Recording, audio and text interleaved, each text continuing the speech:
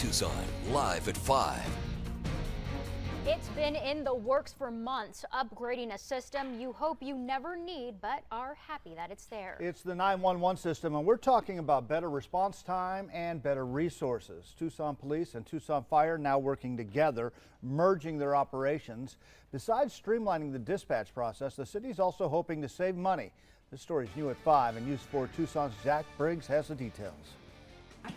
Nina Jones is doing double duty, answering both fire and police-related calls, in turn speeding up the process to send help. And you're shaving seconds off, which in an emergency is a big deal.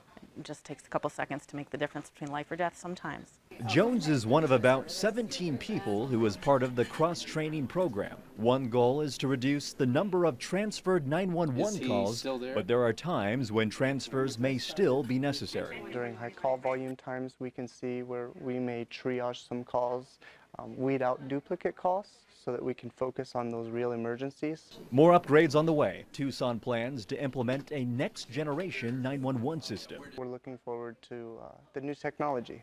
Enhanced mapping software, video, and text to 911 are among the capabilities of this new technology. I think one of the biggest challenges will be to make sure that we have the ability to answer those texts and provide appropriate services, particularly in a critical emergency. 911 center renovations also in the works, creating unity between both departments in and out of the field. A lot of times we work hand in hand with each other, so it's critically important that we have that communication, and I think with all of us in the same room, that's just going to benefit the community that much more.